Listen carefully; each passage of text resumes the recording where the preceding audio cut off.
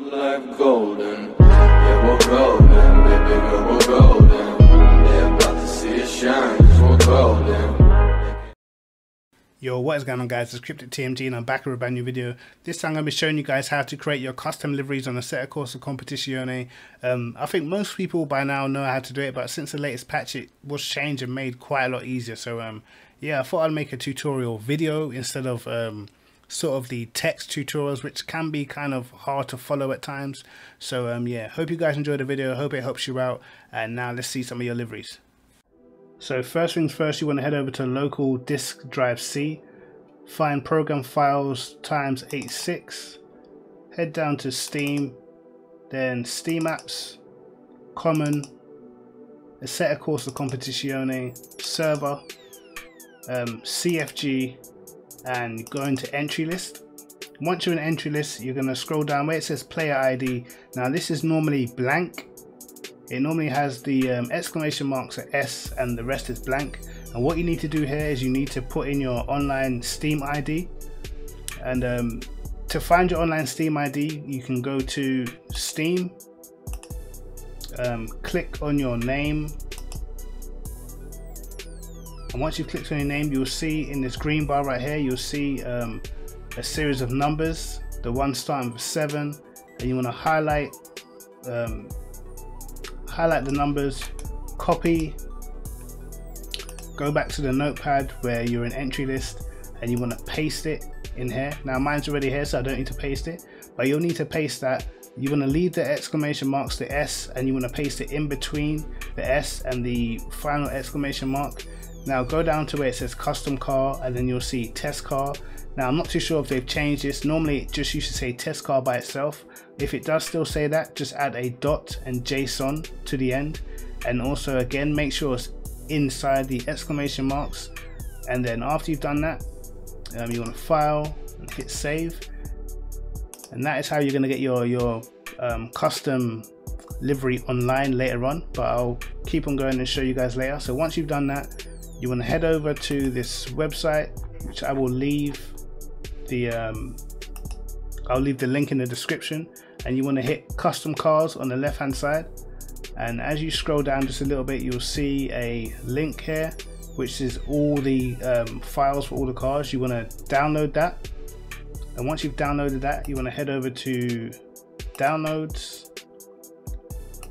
which is here. You're going to want to unzip it, click into it, and once you've done that, once you've clicked into it, you'll see all the stock sort of custom liveries for the cars, all the stock custom liveries. So what you want to do from here is you want to open a separate folder, documents. Once you've opened documents, go into Assetto Corsa Competizione, customs, cars, and let me just make that a little smaller.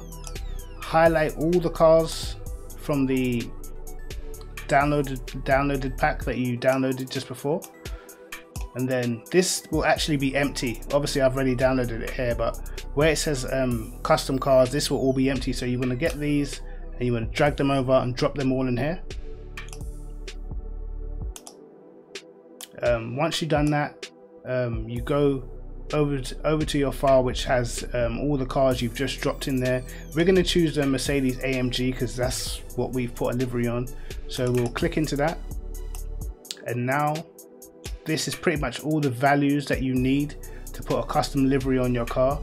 All these numbers actually either mean a color or a texture, so this is what we're going to use. I'm going to show you again on the main website that we're using. So you can see here your race number. You can choose a race number between 1 and 998.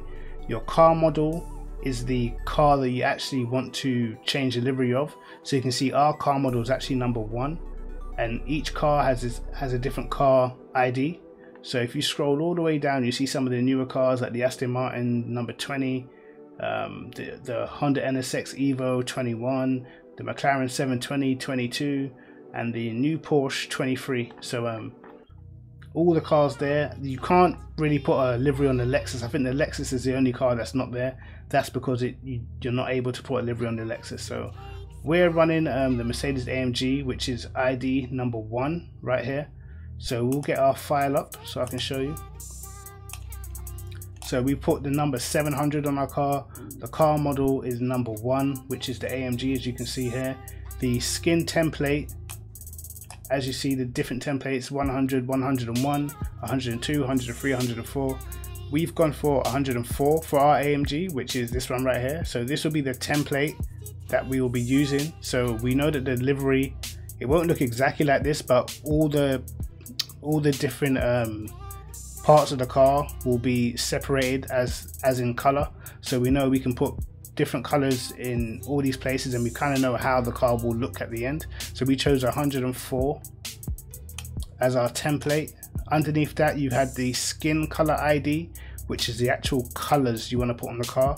Now I've got another website here that I'll also leave a link to, and this pretty much shows you the number of all the colors. So number 1 is black, and then scroll on to 98, which is actually the color I use for the main base of the car. 98, which is a sort of turquoise magenta sort of, not magenta, turquoise sort of color, and that's what color I used. So let's get this back up. So we used 98 for the first color and the secondary color, and the third color that I used was actually black. So that's normally, you know, just maybe a line on the car or a wing mirror or something like that. The first two are normally your main colors, with the first color being the main base of the car, but your first two are normally your main colors. So that's normally the colors that's gonna sort of, you know, give your car the direction you want to go in terms of paint. Then you got the skin material, which again we'll show you in the chart. The skin material is the base colors you want and the materials you're using. So number 0 equals just a standard paint. From 1 to 3 equals matte paint, with the third one being the more intense matte finish. The gloss is number 4 equals gloss, and number 5 and 6, for some reason I haven't got it here, but number 5 and 6 is actually your chromes. So 6 being the higher end of the chrome, which is really shiny, and 5 being a more dull sort of color. But I really like 4 and 6 in terms of making liveries. I really do like 4 and 6. But so those are your skin materials. So you use the colors in junction with your materials to sort of, you know, if you want to make, I don't know, like a chrome sort of color, you're gonna want to find white, and then you want to put white with the material number 6, and that normally makes a nice chrome color. But moving on, we've got the rim color ID. Now the first rim color ID will be your main color of your rims, which will probably be what you'll see here is like the black rims. And if you put a separate color, you're on your second ID for the rim color, it's normally like an outline around the main color, so it's a nice little highlight. Looks quite nice on the cars. Then you can do the same thing with the skin, with the actual livery. You can have the material of your rims in a chrome or whatever you want. So that's pretty cool. Moving on, we've got this sponsor ID. Now if we scroll down, these are all the different sponsor IDs. So if you've got a very dark car, you're gonna want your sponsor ID to be white, so it stands out more. So that's the even numbers. And if you've got a very bright car, you're gonna want your sponsor ID to be a lot darker, so that's all the odd numbers. So you can see Fanatec 1, 2, you've got the black and the white, and you get the drift. You all the ones that are 2, 4, 6, they're all white, and all the odds are all black and darker writing. So pretty easy to figure that out. This chart right here sort of shows you the different material IDs, and this is how you're gonna, you know, get to choose how you want your car to look in terms of the paint itself and the material. So you can see here the chrome, and you can see the difference between the chrome and the matte, and that's basically how you're gonna put your car together. But we'll head back over to our file folder, and you can see we've gone with 98, as I said, as the turquoise colors. We've gone with a sponsor ID 11, which is the R seat in the black writing. And then the use endurance kit is actually the endurance lights. So if you want to have fog lights on your car, you're going to want to put the endurance kit on, keep it on number 1. If you don't want to have endurance lights on for some reason, then you'll put this on 0, and it'll just be the normal standard lights without the fog lights at the bottom of the splitter. So I always keep this on 1, because you never know if you're doing a night race in your own livery. You don't want to sort of be going into races with less visibility. The auxiliary light key is actually the night light on your car. You see a lot of it in long pane racing. They either have it inside the car or they have it on the side windows. This is actually, you can have this up from 1 to 9, and I think it actually moves the auxiliary light into different places. Some cars have it around the windows. The Bentley actually has it around the grille. And I heard that if you can put this from 1 to 9 and it puts your auxiliary light in different places, but I just wanted to mess around. This is actually normally on 1, but I put it on 9 to see if I could find somewhere else to put it where it looks pretty cool. The auxiliary light color is self-explanatory. It's just the color of the light, and I've obviously gone with the same color as the rest of the car, so that's on 98. Your cup category, I believe, is your driver class, whether they're a bronze driver or silver, but I just leave that on 0, don't touch that. And your team name is what you're actually going to be, what your team's actually going to be called. So when you're looking for this livery in the single player menu, this will be the name of your livery. So once you find this name, you'll know that's pretty much the livery that you picked. So once you've decided what you want to do with colors and your materials and your rims and everything else, you want to hit file and then save, and then jump on the game, go into single player,